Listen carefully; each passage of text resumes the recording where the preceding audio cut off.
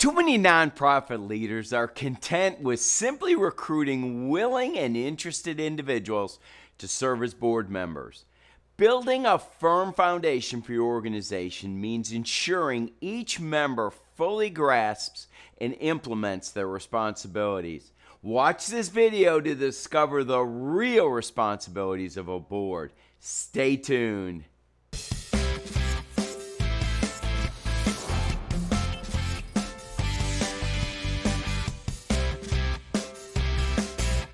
For years, I worked with a board whose minimum requirements were $5,000, and that amount had never changed since its founding. A handful of couples came in at that amount in the 1970s and never increased, even though the cost of living increased dramatically and their own financial situation improved considerably. Then a new board member joined who was used to giving large amounts of money to the group he and his wife served prior to joining this board. They initially started with $20,000 and increased a significant amount annually.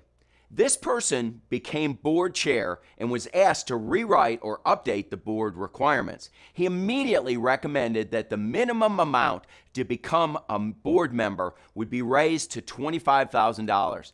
It always seems so awkward or self-serving for the nonprofit to ask board members to increase the amount, but when the board chair brought up the idea, everyone else agreed. It all seemed so easy since they came up with the number themselves. Board members who never before considered getting others to give also agreed to do so as part of membership. This one board member re-energized the board and made a difference in giving for that organization. His establishment of requirements for board membership and even qualities to look for in a board member made a difference for that season. Too many nonprofit leaders are just so happy to have a warm body accept their invitation to be on the board that they will either waive or neglect to mention board responsibilities. If that's you, please learn to change as soon as possible. Having requirements for your board helps for two important reasons. Number one, it gives the board tracks to run on, and number two, a reason to exist. People appreciate knowing what's expected of them.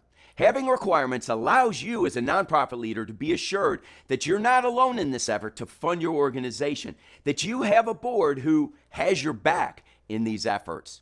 Here's the minimum requirements I would place on your board. Requirement number one, be available for counsel on organizational matters. A member must be available to use and provide expertise to the board and organizational leadership. Each board member has at least one or more gifts, talents, or skills that they hope to use.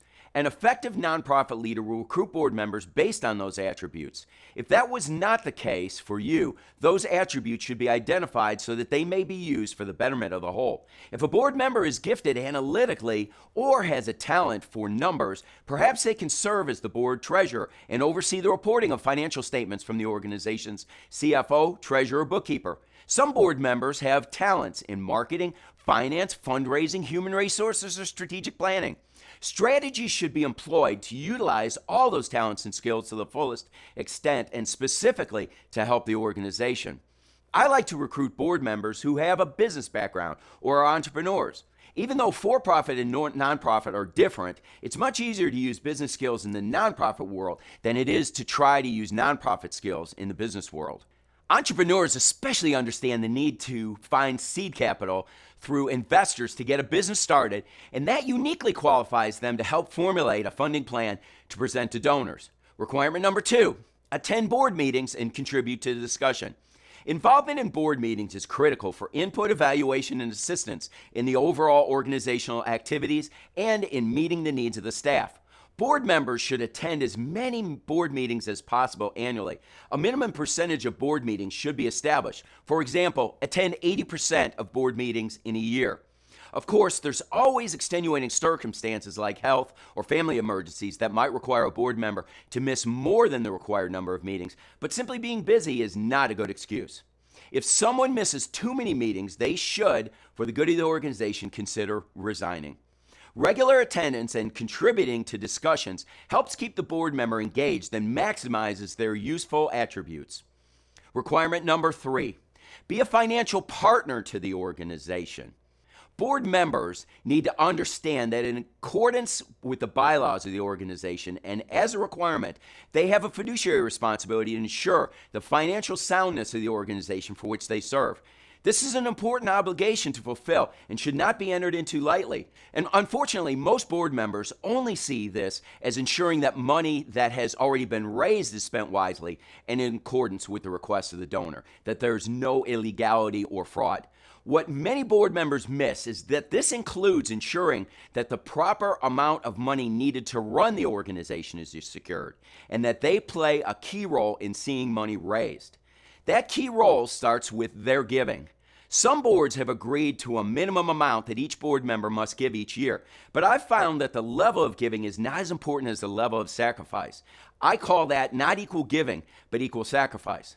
From some board members, $20,000 might be a huge stretch for them, and for others, $20,000 is what they tip their dog walker at Christmas. You'll want to help them determine that sacrifice point, either as a board or as an individual. At a minimum, a board should give 10% of the total budget of your organization and continues to grow as the organization grows. If you aren't there yet, consider working up to that point. Immediately going to 10% may be a real challenge for your board. But not giving anything should not be an option. In fact, many foundations are asking nonprofit applicants to list the board giving. And if one or more board members don't give, it sends a signal that giving isn't important to the board members or that the cause really isn't that valid. Other than possibly giving to their local church, your nonprofit should be their number one giving priority. If not, why not? If someone serves on multiple boards, it's impossible to have all the organizations be number one. They may have to choose this day who they will really serve. Requirement number 4, generate new financial partners and cultivate existing partners. Going along with the fiduciary responsibilities to ensure that the organization is adequately or fully funded, individual giving is important, but so is helping to generate new financial partners to the organization and cultivate, that's keep, and increase, lift existing partners. Board members should be taught or coached to utilize and maximize their personal and business relationships so that opportunities can be taken to solicit gifts for individuals or couples. It shouldn't be expected that board members just know how to ask, but that they are taught to make an excellent appeal. And the board members are taught to thank and appreciate current partners. Bonus requirement. Regularly pray for the organization. For faith-based organizations, I recommend that board members commit to praying regularly for the nonprofit they serve. This is crucial both for the fruitfulness of the organization and for developing a sense of partnership. If your bylaws outline roles and responsibilities of board members, you might want to see if these match up with what I've given you. If they do, simply remind the board of their responsibilities. If not, you might consider circling back to make appropriate changes. If you've never had any requirements, begin to establish them immediately. In fact, use your board chair and consider getting the board to help you craft the requirements themselves. It might give them ownership, just like it did the board in my beginning story. If you feel that immediately implementing changes would be too divisive to place new requirements on an old board, then consider establishing requirements with new board members from that point forward. I hope you found this video helpful. If you did, hit the like button and add a comment below listing which concepts you like best and wanted to start first. And if I missed anything valuable that you learned, share that with me in the comments so that it can help our entire community get better. If you've never subscribed to this channel, please know there's no cost to you, but the more subscribers we have, the more the message gets out to others, and the more we can all share in the wealth derived from our collective experiences. Simply hit the big red subscribe button and click the all bell to be notified when the next video is released. Consider sharing this video with a friend or a colleague. If you want to find out what to do and say during a meeting with a donor, watch this video and raise more money than ever before and better our world. I wish you the best as you strive to increase your income and reach the goal of becoming fully funded. Thanks a lot. See you in the next video.